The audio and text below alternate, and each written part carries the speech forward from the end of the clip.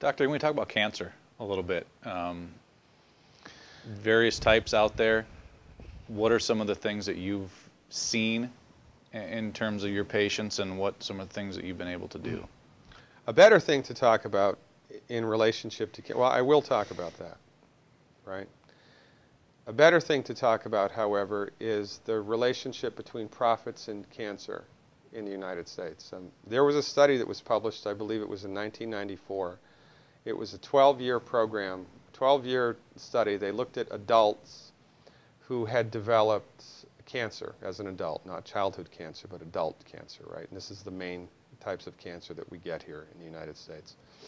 They did a meta-analysis of these people all around the world who developed cancer as adults for 12 years and were treated with chemo. And they looked at the results. And they published the results in the Journal of Clinical Oncology. And the results? 97% of the time, chemotherapy does not work. 97% of the time, it doesn't work. So why is it still used? It's one reason, and one reason only: money. If you go to a medical doctor, an MD, with a sinus infection, and that doctor prescribes an antibiotic, he gets no financial kickback. Now, if he prescribes 5,000, of that antibiotic in 1 month, the drug company that makes it might send him to Cancun for a conference, right? Mm-hmm. But he gets no direct remuneration. It's not with chemotherapeutic drugs. It's different. Chemotherapeutic drugs are the only classification of drugs that the prescribing doctor gets a direct cut of. So if your doctor prescribes chemotherapy for you, here's how it goes, more or less. The doctor buys it from the pharmaceutical company for $5,000, sells it to the patient for $12,000, insurance pays $9,000, and the doctor pockets the $4,000 difference.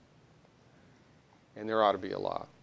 The only reason chemotherapy is used is because doctors make money from it. Period. It doesn't work 97% of the time.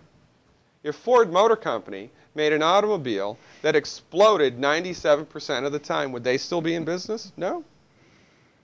This is the tip of the iceberg of the control that the pharmaceutical industry has on us.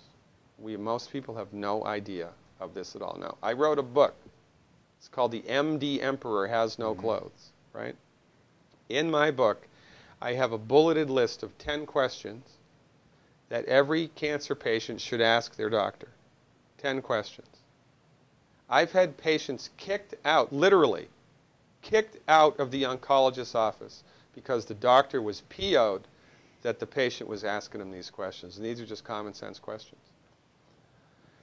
Cancer treatment in the United States, we have lost the war on cancer. We have lost the war on cancer. Why? Because cancer is not a reductionistic phenomenon. Cancer is a holistic phenomenon.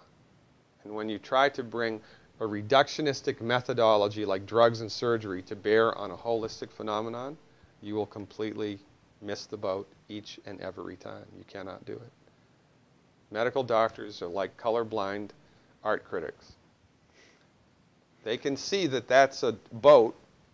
They can see the black and white outline, but they're completely blind to all of the colors and textures that make up the substance of the thing. It's no difference with cancer.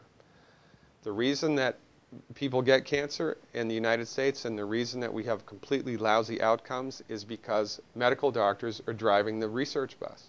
When women get together and do a 5K run for breast cancer, all of that money, do you think any of that money goes to nutritional research? Do you think any of that money goes to homeopathic research or acupuncture or traditional Chinese medicine or naturopathic research? No.